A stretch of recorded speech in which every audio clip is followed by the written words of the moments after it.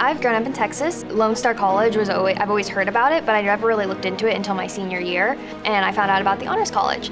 And the Honors College was providing scholarships and just different opportunities, kind of like the universities. And so it just kind of seemed financially smarter to go to Lone Star, but also they were providing opportunities like for scholarships and just different things to just get you on the right track to get to a university, to a transfer level, and then also just build up your resume. And so it just looked like the better opportunity.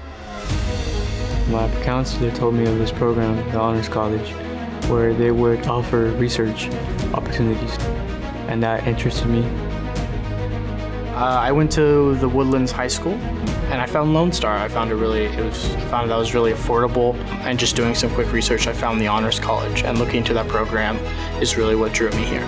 Mostly having the element of undergraduate research.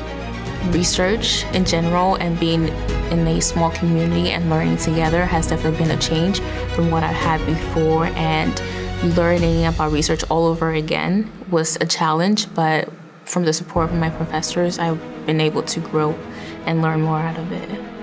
It's very welcoming. They encourage you and support you, and it's just something that I wasn't expecting. Being part of the Honors College also opens up doors to things like National Model United Nations or the Honors Engineering team. Being involved also has allowed me to get to know new people from around the world and just gain that STEM or even international experience.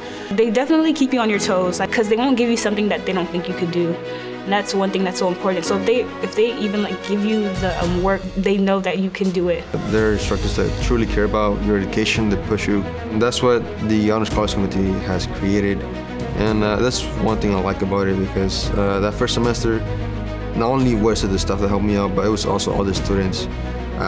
They always had my back. I'm like, Brian, you got this, just keep going through, push.